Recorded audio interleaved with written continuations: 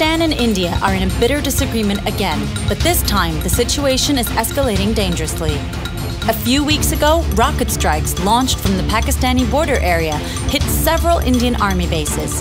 But it is today's announcement that one of these salvo killed a group of visiting British officers.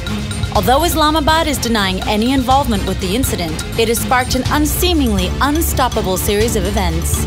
With a public opinion that's now fired up by the desire for revenge and angered by the evasive responses of Pakistan, London has decided to join India in retaliation and deployed its new flagship to the region, the aircraft carrier HMS Queen Elizabeth. The carrier is backed up with the supersonic radar-equipped F-35Bs and escorted by the new Type 45 destroyers.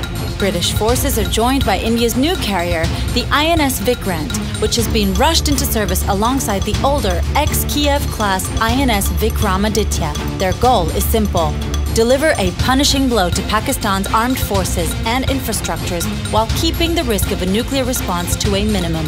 In an effort to counter this move, Islamabad has secured active help from Beijing and purchased Chinese-built supersonic sea-skimming missiles specifically designed to hit supercarriers. HMS Queen Elizabeth will be their priority target. A new phase of naval warfare seems to be beginning. Will the carrier strike succeed, or are we witnessing the end of the flat top?